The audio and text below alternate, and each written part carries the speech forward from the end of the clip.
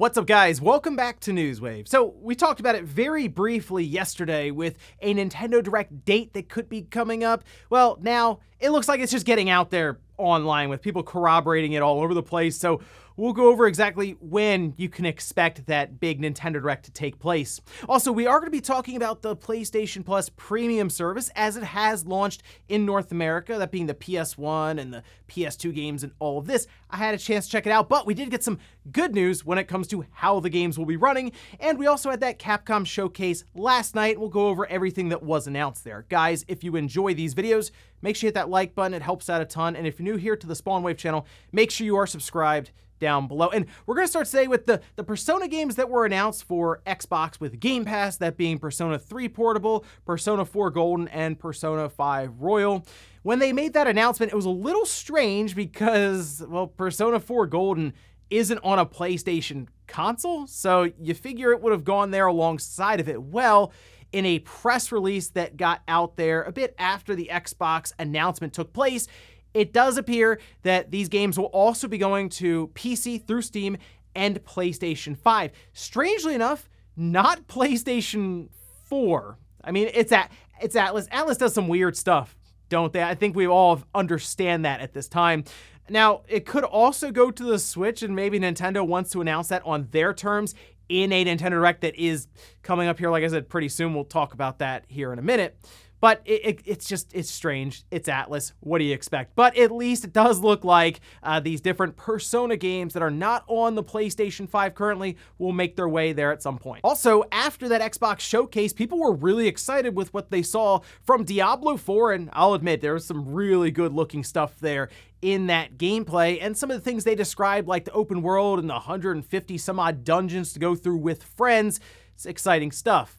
Well, there were, of course, questions after Diablo Immortal happened as to how they're going to monetize it further. Well, we can see this post up from Adam Fletcher saying Diablo 4 is coming out as a full-price game built strictly for PC and console audiences. The game is huge and there will be tons of content after launch for all players.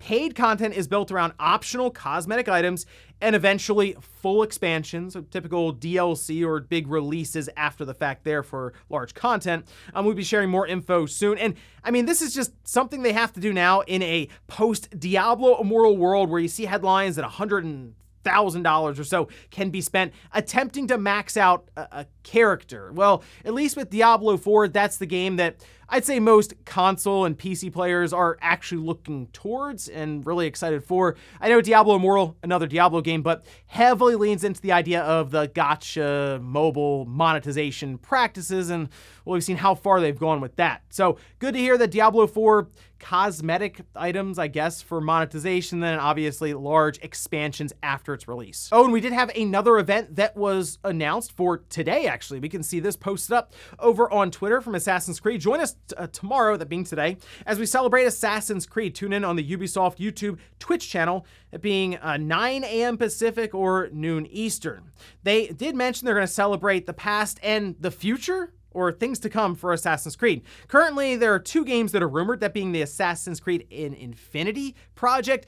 Sounds like that's much further out, whereas another game that's rumored is Assassin's Creed Rift. At least these are just the names that are being put out there in these different reports, and that seems to be something they're setting up for 2022, and that will play off of a character and story from Assassin's Creed Valhalla. So big stuff here for Assassin's Creed fans. Make sure you check out this presentation here a couple of hours after this video goes up. And guys, with some of the quick news out of the way, let's get into the bigger stuff. Let's start right away with the PlayStation Plus premium tier that is currently live in North America. It actually went live yesterday, and I had a chance to take a look through it. I made a video on the second channel, Spawnwave Plus, just casually going through the different options and trying out some of those original PlayStation games, and I have to say, they play pretty well. In fact, it looks like they are indeed 60 hertz. This was a concern that was brought up because in other regions, Sony was releasing the 50 hertz versions of the games, which if you have it on current displays now, like your nice flat screen at home,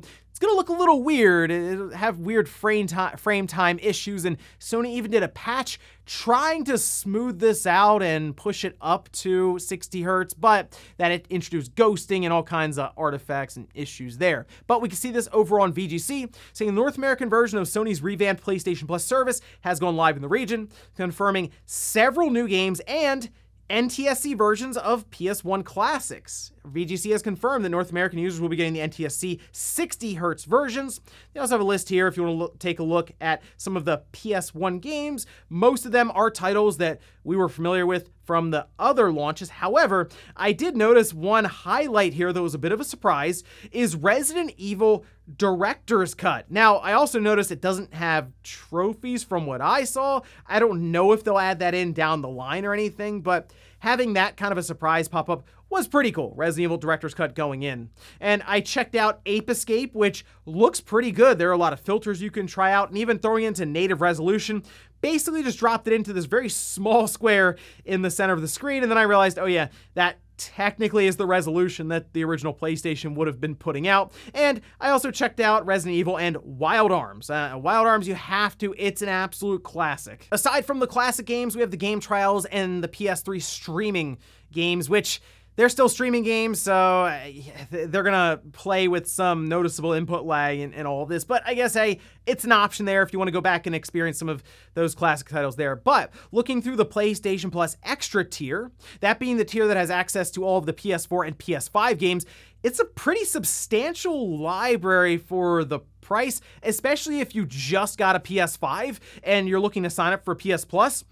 I think it's worth going for PlayStation Plus Extra because there are even several first-party Sony games that are somewhat new, like Returnal's in there, Demon's Souls, Spider-Man Miles Morales, Spider-Man PS4, even games like Ys 8 and Ys 9, games that we saw launch in Japan, did show up here in the North American PlayStation Plus Extras as well, even like Gravity Rush 2. So there are some pretty obscure things in there, as well as some of the big titles from Sony. But overall, it's good to hear that those PlayStation original games are the 60 hertz versions. We can put that concern to rest now and look towards some other titles that will be added down the road, maybe with trophy support and the better visuals that we have now with these versions of the game. I'm thinking like Metal Gear Solid. That is the big one I would love to see added in here because it's really not that easy to access now. Obviously, you can emulate it and all of this, but Konami has been kind of pulling their games down.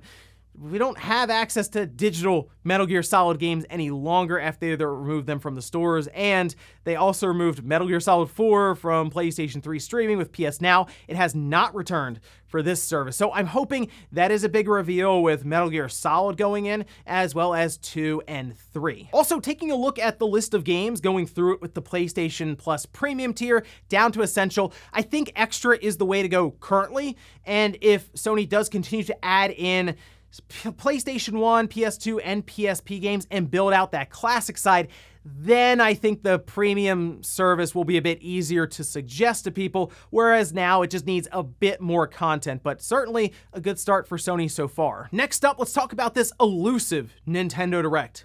It's been the topic of conversation, mostly because it hasn't been announced yet, and we're technically on the day where it would normally be if an E3 was going on, right? A couple of days after Xbox has had their showcase, we expect Nintendo to show up generally that Tuesday. But there's no Direct. However, we talked yesterday about a reported date that got out there from Alana Pierce in a live stream, and I wasn't necessarily expecting it to blow up online like it did yesterday because people just started corroborating it left and right, and I was like, well, okay, I guess that's out there now. And I guess the good news is that if I make it an emphasis like I have here in the video, I won't have people messaging me every single day on places like Twitter and even through email, where's the Nintendo Direct? We can go over the date right now. Take a look at this. This was posted up over on Nintendo Life, where they just kind of brought all the information together with Alana Pierce saying she's written down the 29th, June 29th for the Nintendo Direct, and then several other, like I said, sources, publications came out and said, for example, Direct Feed Games Nate, who was being very mysterious, if you noticed, over on the Spawncast many times, although I did ask him, hey Nate, is there a Direct this week? He said no. Well, there we have it. The window of airing is either June 28th or June 29th, may depend on time zone, regional location. Never planned for this coming week. It's been slated for late June for many weeks. It's not from a delay. This is just how Nintendo planned it out. VGC has also stated that Pierce's comments match with what it has been told. And I know yesterday when we talked about it, it is like right there with that annual investors meeting, which is an odd time to schedule a big event like that, since they could have just done it a week prior, but Nintendo works in mysterious ways, I guess, and maybe they wanted to have it, so they will air it and then go into that meeting ready to answer a bunch of questions, or maybe something's getting announced that they figure investors would want to ask a lot of questions about, and they're like, hey, if we air it close to that, well, there's not gonna be a lot of time to just start coming up with a bunch of questions. A lot of theories right now around this scheduling. Also, there's the possibility that they want to make sure they're as separated as possible from Summer Game Fest. Maybe that's a thing. Again, hard to say exactly what Nintendo's plan is here, but it's something they have planned out for a while now. So there you go. For anyone who asks me on Twitter or in emails and stuff, look towards the last week in June, which is actually something I joked about a little while ago on Newswave. Next up, let's talk about Sonic Frontiers, specifically though, a response from Sonic team head Takashi Iizuka when asked about fans' reaction to the trailer that we have seen so far from IGN first with the combat and the traversal. This was in an interview with VGC, where they say it's not really that surprising. We do realize everyone is just kind of reacting to the videos that they saw, and because they don't understand what this new gameplay is, they're kind of comparing it to other games that they already know. So we do see a lot of people saying, oh, it's kind of like this, it's kind of like that, but it's not like this, it's not like that, and really, the team is going out and creating this new game format for Sonic, and we're calling it an open zone format. They do go on further to say that there are currently no plans to delay Sonic Frontiers based on the reaction, and they also say from our playtesting results, we have been iterating, we have been listening to the comments that come back, but we've also been getting a lot of great feedback from people who rate the game and are like, I had a lot of fun playing this game.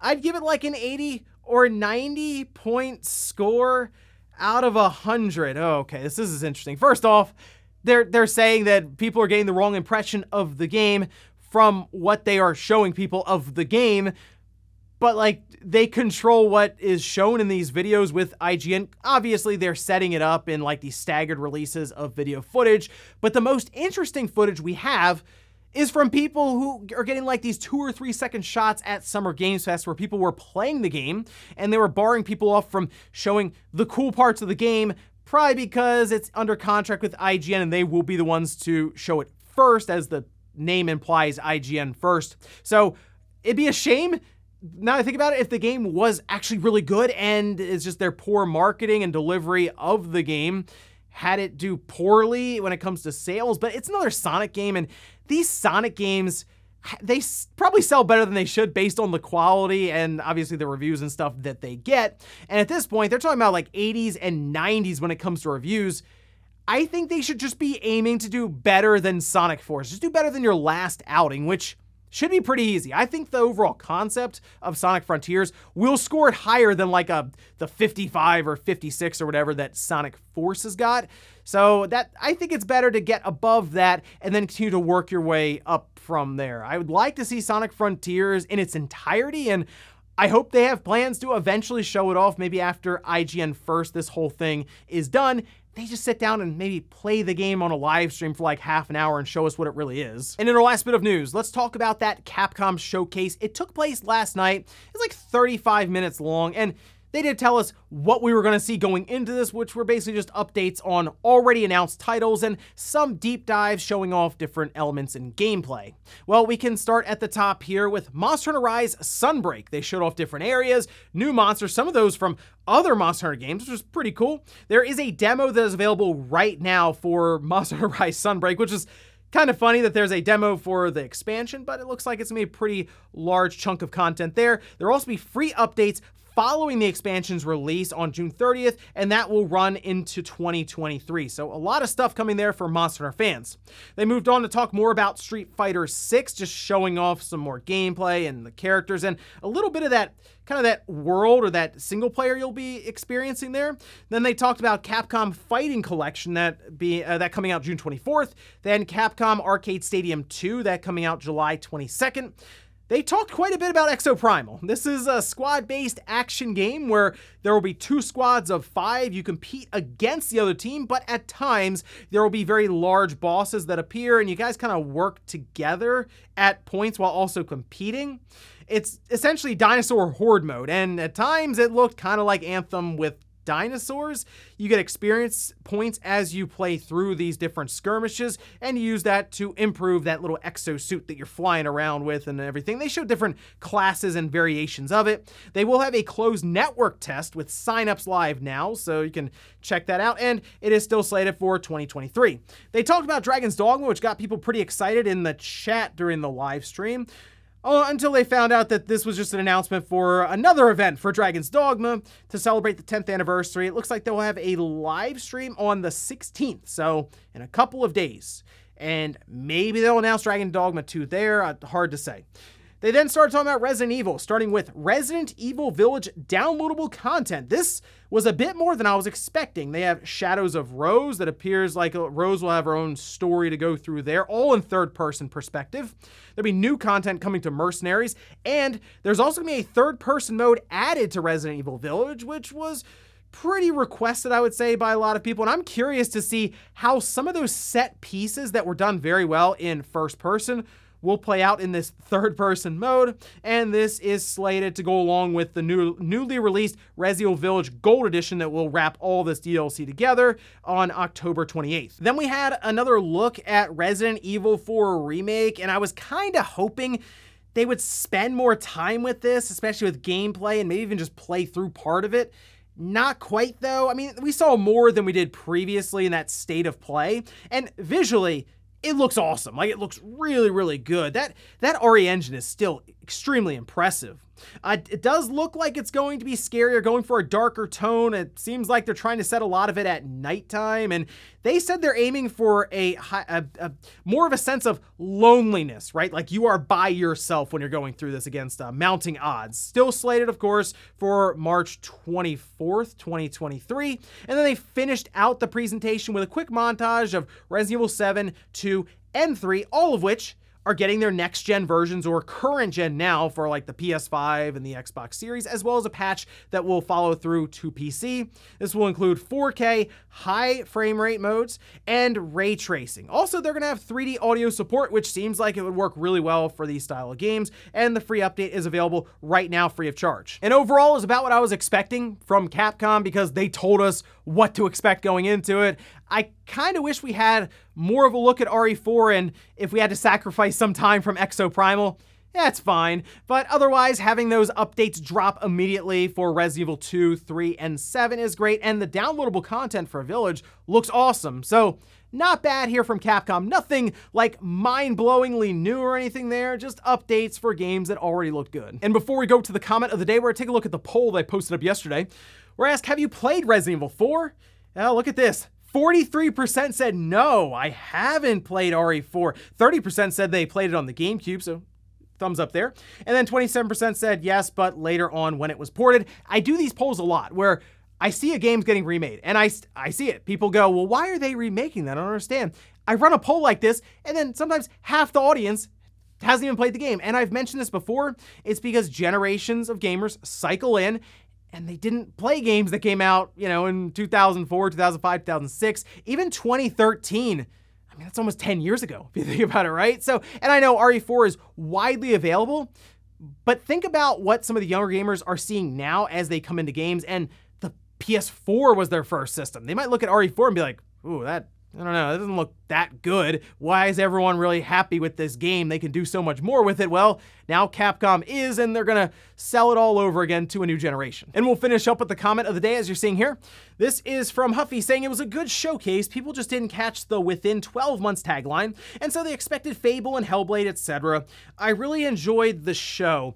You know, that actually might be a good idea for Microsoft to do next time. If they are going into a showcase and they already know, okay, this is for the next 12 months, they should do that in the tagline when they make the announcement, similar to what Nintendo does with their Direct, where they say, tune in for a look at games coming up this fall and maybe a look into early parts of next year, right? Again, the next 12 months.